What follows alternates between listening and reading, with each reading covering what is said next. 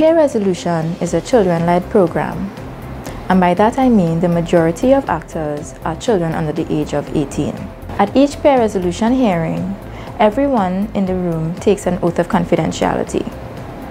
Peer assessors, who are like jurors in a normal court setting, question the respondent who has admitted to committing an offense. The peer assessors listen to the facts of the case and statements made by the peer advocates. There are three types of advocates.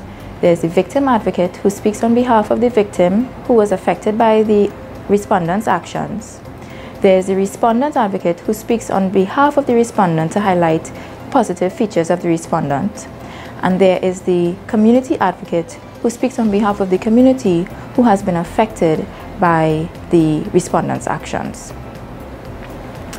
Following which, the peer assessors deliberate over all the facts of the case they have heard to determine or recommend sanctions to the judge.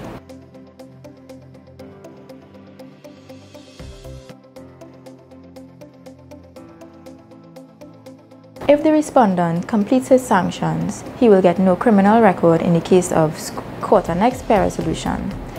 And in the case of school-based peer resolution, he will get no negative mark on his school record.